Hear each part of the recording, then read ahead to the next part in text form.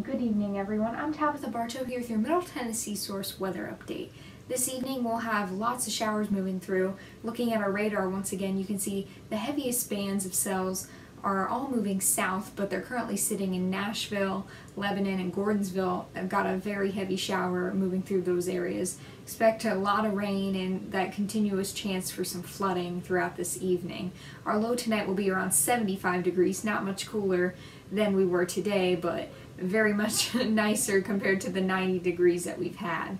For more information, you can go to MiddleTennesseeSource.com and keep updates on our live radar as those storms continue to move through, as the opportunity may arise where more pop up throughout the evening.